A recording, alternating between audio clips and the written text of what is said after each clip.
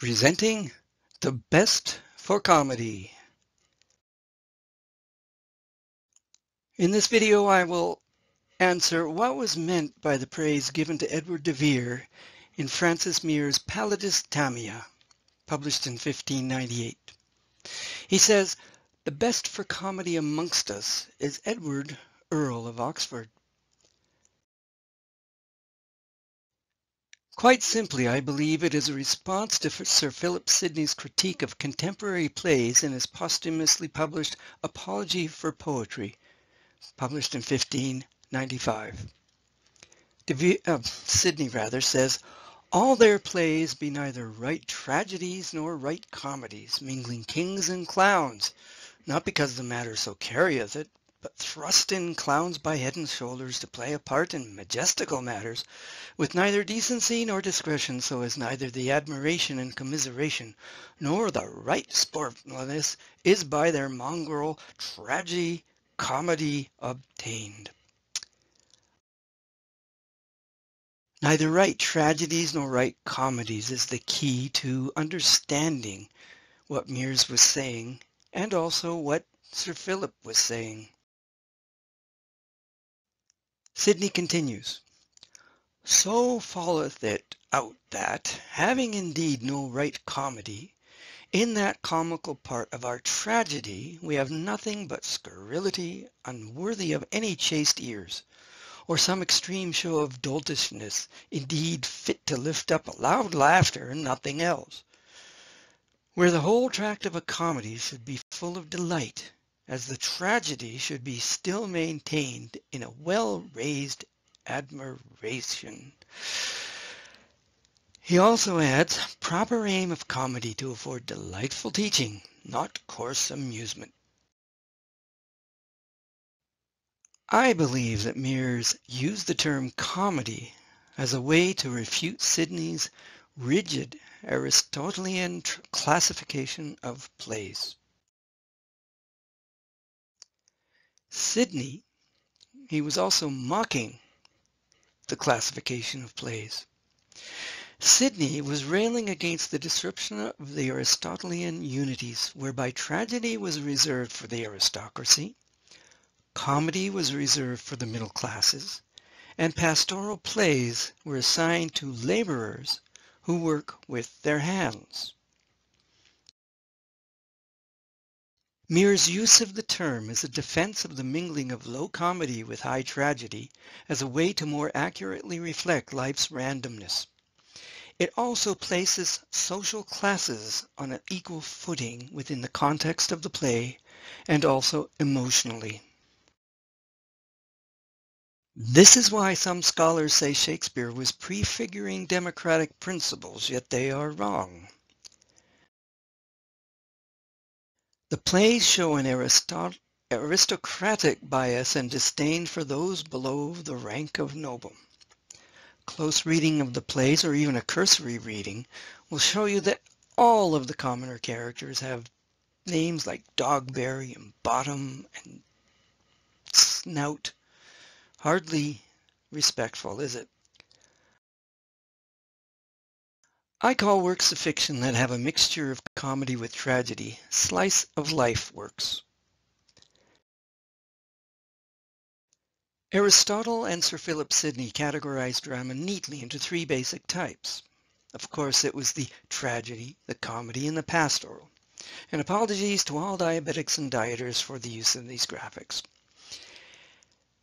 We can imagine that tragedy is the bittersweet nature of chocolate. Comedy is the bright and light, lemony flavors that we see in the middle tarts and cakes. And of course, pastoral plays will have the earthy and yet sweet, still sweet nature of strawberries. They expected plays to have a single theme and a single flavor. That is Aristotle and Sir Philip. But as de Vere knew, life isn't like that at all. No matter how you slice it, life is a mixture of colors and flavors at the same time. Traditionalists like Sidney never liked how jumbled up some contemporary plays were. As you can see here, everything is kind of messed up in this slice of cake. No matter where you look in the slice, you can find tragedy and comedy in almost equal measure.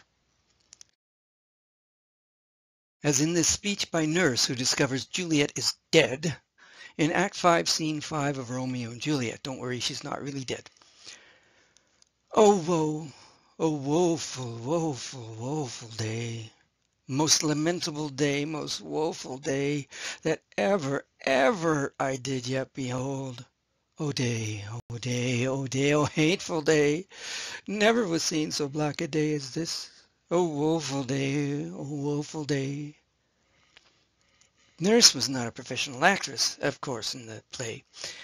So she was meant to play this up and make it a very, very comic scene, just before the tragedy. This happens also in Hamlet, perhaps the most famous scene in any play, the graveyard scene. Actors have played it for its dark humor and bitterness. Let me see. Hamlet takes the skull. Alas, poor Yorick! I knew him, Horatio, a fellow of infinite jest, of most excellent fancy. He hath borne me on his back 1,000 times, and now how abhorred in my imagination it is. My gorge rises at it. Here hung those lips that I have kissed I know not how oft. Where be your gibes now, your gambols, your songs, your flashes of merriment that were wont to set the table on a roar? Not one now to mock your own grinning, quite chap-fallen? Now get you to my lady's chamber, and tell her, let her paint an inch thick, to this favour she must come. Make her laugh at that. The way I'd play it, when he says, to this favour she must come, he turns the skull towards the audience. With that in mind, let us look at the word comedy and how it's defined in the OED, at least the concise OED, 3rd edition, 1944, page 223. It's the only edition I've got, but comedy, noun. Stage play of light, amusing, and often satirical characters chiefly representing everyday life and with a happy ending. Branch of drama concerned with ordinary persons and employing familiar language, life or an incident in it regarded as a spectacle. Classification of ancient Greek comedy, the first farcical and largely political, the last corresponding to modern comedy, and the second transitional. Life or an incident in it regarded as a spectacle. This brings us to a little bit of history. There were two general types of plays performed in Italy in the 16th century, commedia dell'arte and commedia erudita. According to Mick Klingvall on his website on the Commedia dell'arte, earlier Commedia dell'arte was called Commedia improviso, improvised comedy, comedy alla maschera, comedy in mask, commedia al saghetto, comedy on a given subject, commedia mercenaria, commercial comedy, commedia braccia, comedy off the top of one's head, commedia degli Zani, commedia with Zani, or simply commedia italiana. These were the low-class entertainment, the common entertainment. Commedia erudita, on the other hand, was the scholar's form of satiric theatre and thought too sophisticated for the public, so it was performed for nobles exclusively. Note, performed for nobles exclusively. Therefore, an alternative reading of comedy would be to see it as meaning commedia erudita. The Art of English Poesy by George Puttenham, published in 1598, or 89 rather, provides evidence that playwrights were also called poets. Here is what he said in Book 1, Chapter 13. The poets devised to have many parts played at once by 2 or 3 or 4 persons, that debated matters of the world, sometimes of their own private affairs, sometimes of their neighbours, but never meddling with any prince's matters, nor such high personages, but commonly of merchants, soldiers, artificers, good honest householders, and also of unthrifty youths, young damsels, old nurses, bawds, brokers, ruffians, and parasites, with such like, in whose behaviour lieth in effect the whole course and trade of man's life, and therefore tended altogether to the good amendment of man by discipline and example. It was also much for the solace and recreation of the common people by reason of the pageants and shows, and this kind of poem was called comedy. The writer later identifies poesy in more broad terms. Poesy is a skill to speak and write harmonically, from Book 2, Chapter 1. And the Art of English Poesy says that poets were not held in high esteem, from Book 1, Chapter 8. But in these days, although some learned princes take delight in them, poets, yet universally it is not so. For as well poets as poesy are despised, and the name become of honourable infamous, subject to scorn and derision, and rather a reproach than a praise to any that useth it. For commonly who is studious in the art, or shows himself excellent in it, they call him in disdain a fantastical, and a light-headed or fantastical man, by conversion they call a poet. De Vere himself was called the Italian Englishman, and probably called in disdain a fantastical, a light-headed, or fantastical man behind his back, or sometimes in front of him, because he was known among his courtiers as being a poet. The writer goes on to say that nobles who were reluctant to publish under their own names. Now also of such among the nobility or gentry as be very well seen in many laudable sciences, and especially in making of poesy. It is so come to pass that they have no courage to write, and if they have, yet they are loath to be known of their skill. So, as I know very many notable gentlemen in the court that have written commendably and suppressed it again, or else suffered it to be published without their own names given to it, as if it were a discredit for a gentleman, so seem learned, and to show himself amorous of any good art. In other ages it was not so, for read that kings and princes have written great volumes and published them under their own regal titles. This is proof and evidence that there was a stigma against print among the nobles. Of course, doubters to the post-Stratfordian theories would say, no, it's not true. But this tells them they are wrong. So where does that leave De Vere? Again, so as I know very many notable gentlemen in the court that have written commendably and suppressed it again, or else suffered it to be published without their own names given to it, as if it were a discredit for a gentleman, so seem learned, and to show himself amorous, which here means expert at, any good art, or at least liking to write it. Well, there's proof from Palladis Tamia that Mears knew De Vere was the man Shakespeare. This page, page 282b as I call it, because weirdly enough in this entire book, only the second page, or the recto, not the verso, is numbered. It's weird.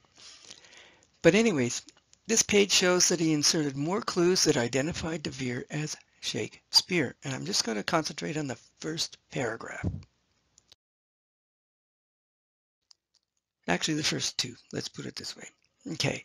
What I've done is I've attempted to recreate exactly what is on the facsimile or the scan of the book. So first, how many words are there before Shakespeare? In other words, what number is Shakespeare.